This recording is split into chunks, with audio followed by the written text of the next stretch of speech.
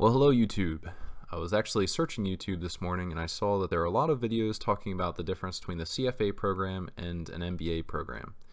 And I did not see a video talking about CFA versus a Master of Science in Mathematical Finance or Financial Engineering or Financial Mathematics.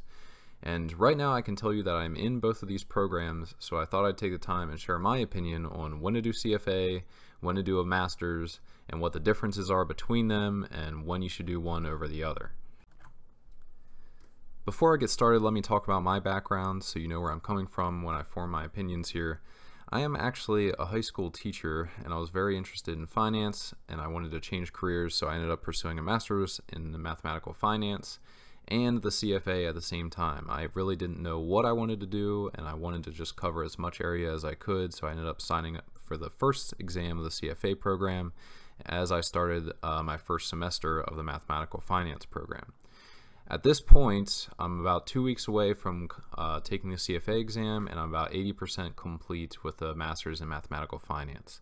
So I have a pretty good idea at this point of what the curriculums are and how the curriculums differ between the two, and really what the goals are of the two programs. So now let's talk pros and cons, and we'll start out here with the CFA. Now, the biggest advantage the CFA has is that it is cheap. Compared to a master's program or an MBA, the CFA is going to be much cheaper. Now, if you register early like I did, the exam fee is $650 and then the enrollment fee is $450. Now, if you don't register early, the cost goes up quite a bit. Now, the good thing about these costs is that some of them may be covered. Now, like I'm a veteran and the GI Bill covers some of mine. I know that a lot of the students in my master's program are applying through scholarships just through our university, and they cover usually the exam fee at least, and then we'll end up paying our own enrollment fee. But no doubt about it, the CFA will end up being cheaper than a master's or an MBA. Next advantage it has is that it has a very broad curriculum. One of the reasons I signed up for CFA is because I didn't know what I wanted to do in the finance industry. I knew I wanted to do something in finance, I just wasn't sure what it was. So I signed up for CFA because I knew it covered a lot of topics, and it covers a lot of topics. I can tell you that it covers anything from ethical responsibilities the whole way to quantitative analysis that like you would actually find in a master's program, and it also covers accounting. I mean, it covers almost anything you could think of. Next, it is globally recognized, and I can tell you when I go to take this exam in the next 2 weeks, our admission ticket to get into the exam is our international passport. Okay, on to cons. I think the biggest con for me about pursuing the CFA exam is that it is 3 very large exams that cover an extreme amount of material and all have very low pass rates. If you go on the CFA's website right now, you can look at the pass rates for past exams, and they're all right around 50%. Now think about that. If you do really well on the first round of the CFA exam and you study really hard, and you're in the top 50% and make it to round 2. Now you're competing against all the people who just did the same thing as you and made it to round 2. But still, only 50% of those people are now going to pass round 2, and it just keeps getting more and more difficult. So I can tell you from my perspective, I think it was easier for me to study for my master's program because it's focused on a smaller set of material. Maybe in my financial econometrics class, he said, the exam will be on these first 4 lectures, which was a manageable amount of material compared to the CFA, which says you're going to take the level 1 exam, here's your 5,000 pages, good luck. And I just think that the master's program is much more manageable in that respect. Next con is that the CFA just has a lack of practical programming assignments and lack of practical assignments for me in general. If you take a master's degree, they're going to give you a programming language and they're going to say, perform this analysis or run this regression in this specific language so that you can also learn the programming language while you're learning finance. Now, as an example, as what the CFA does, the CFA will talk about maybe, as an example, I was reading a section today that was talking about computing beta, and one of the ways you can compute beta is by running a regression. The CFA simply says you can compute beta by running a regression, and then that is the end. It doesn't talk about what software to use to run the regression or specifically how to run the regression. It's very short in its description of how to actually compute beta running a regression. So I'd say the biggest, another big downfall of the CFA is that it talks about how to do some of these things, but doesn't actually give us practical exercises on how to do them using real software. Then the third big con for me is that when you sign up for the CFA, you're on your own. Now, certainly you can study and do all the practice questions, and if you don't understand something, you can turn to the internet, and most of the time that will work. But if there's something that you truly don't understand, you're probably going to have to dish out some more money. I can tell you probably almost weekly I get something in the mail asking me to send them more money to sign up for a mock exam or to sign up for a 90-minute review session to help me pass. But if you want real instructor assistance, I'm just biased toward the master's program. Okay, now let's talk about pros and cons of mathematical finance master's program, or financial mathematics, or financial engineering.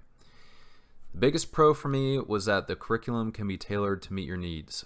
If you look at the mathematical finance programs at a lot of the top universities in the United States, maybe in the top 25 rankings, you can pick concentrations now. You can do a computational finance or maybe a risk concentration, and within those concentrations the courses vary, and you might even be able to select the courses within those concentrations. So for me, that's one of the biggest advantages to doing the master's program, because you can say, well, I'm most interested in analyzing risk, so I'm going to take this risk concentration, and then I'll get some quantitative risk management exposure and some portfolio management exposure and things like that. Whereas the CFA says, this is our curriculum, you're going to learn the curriculum, and that's that. Next, the master's program will force you to do practical programming exercises. And I have an example of this. In our financial econometrics class, I'm at the University of North Carolina. We have to write a paper where we actually model data and then try to find the best forecasting model for the data. And you just aren't going to get anything like this in the CFA program. So we build our model, and then we use MATLAB code to actually perform the regression, and then we analyze which the best model is. And at the end of all this, then we display all of our charts, which are output by MATLAB. And finally, we append on our MATLAB code. And this is just something that you're simply not going to get with a CFA program. So while the master's program is going to cost much more, I think that what you're getting is just much more worthwhile. Next, obviously through a master's program, you're going to get instructor assistance. I can tell you that I meet with my instructors often, just through email or by actually going to their office, and that is where most of my learning occurs. When we have an advanced statistics class, some of those concepts are not always easy to understand, and it might take you, several hours before you fully understand one of those concepts. But meeting with a professor really speeds some of that understanding up. Cons, obviously expense and geographical limitations. You have to move if you want to get to some of the top schools, perhaps. Now let's get to the portion that most of you are probably looking forward to, which is the difference in the curriculum of the two programs. So I have CFA lined out on the left, which are really just the main topics covered in the CFA. And then on the right, I have most of the core courses and some elective courses from a master's program in math finance. Now, I will tell you that there is a lot of overlap, and even with CFA Level 1, there is a lot of overlap between the Master of Finance and the CFA. So I tried to line these up so they are easy to compare, but if you look at CFA, one of the first things they start with is quantitative methods. The closest thing we have to that is our cross-section and time series analysis course, which both of these things are really just an advanced statistics course. And I'm just still biased towards the master's program, because while the CFA talks about the statistical tests that you need to know, in the master's program we actually perform the tests using SAS and using real data.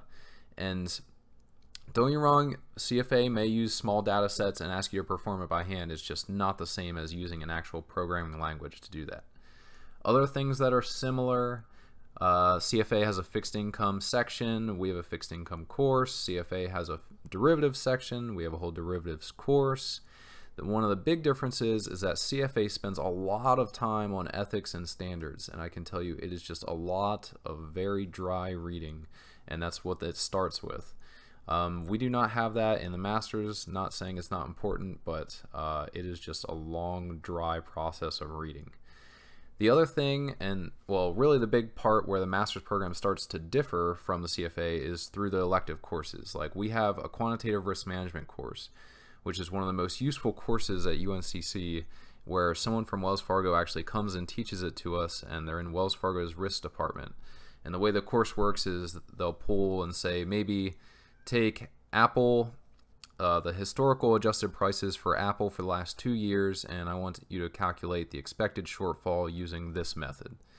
And you can use any programming language you want. And just a course like that is the perfect example of why I'm biased towards the Master's program, because there's nothing in CFA that is going to give you that type of experience as using a programming language to compute some desired task that the professor gives you. So despite my obvious bias towards the Master's program, I do believe CFA has a place, but I believe that place is strictly in continuing education. And I'm going to explain why here. If you look at some advanced financial positions job postings, a lot of them that will say, well, we prefer that you have a master's degree and or a CFA designation. So I agree that the CFA designation might get you an interview. But at this point, I've interviewed with Wells Fargo, BB&T, and Ally Financial. And all of them have asked me technical questions that I would not have known if I just pursued the CFA. And let me give you an example. One of the questions was, do you understand logistic regression? And could you perform it in SAS? If you can perform it in SAS, what's the procedure to perform it in SAS? And that's just something that you cannot answer if you only stick with a CFA program. If you do a master's program and get some exposure to SAS while learning logistic regression, you're going to be in a much better position to answer questions like that. So I do believe that CFA is useful, and I will probably, if I do continue on in the program, it will be for continuing education. Maybe a couple years after I finish out my master's program, if I feel like I start forgetting some things, I imagine that CFA levels 2 and 3 will do a great job of helping me remember some of the things I forgot from the master's program. But apart from that, I probably won't continue on past level 1 unless my employer is paying me or paying for the exams. So to finish up here, I believe the Master of Science in Math Finance or Financial Math or Financial Engineering takes definite precedence over the CFA. People in my programs are still doing the CFA and the FRM for continuing education and just to maybe boost their risk management chops. But as a whole, I still believe that the Master's is the core education that you need in order to get some of these jobs. And as I said in the last slide, employers are more concerned from what my experience is with your technical abilities and your application of the financial knowledge rather than just the financial knowledge on its own. So that's why I believe that the master's program takes precedence over the CFA. I'm sure a lot of you out there probably disagree with me. If you are a CFA charter holder and you think that I'm completely wrong, I invite you to comment and we'll share a discussion. But I appreciate you watching. Please give me a like if you enjoyed this video and it helped you out.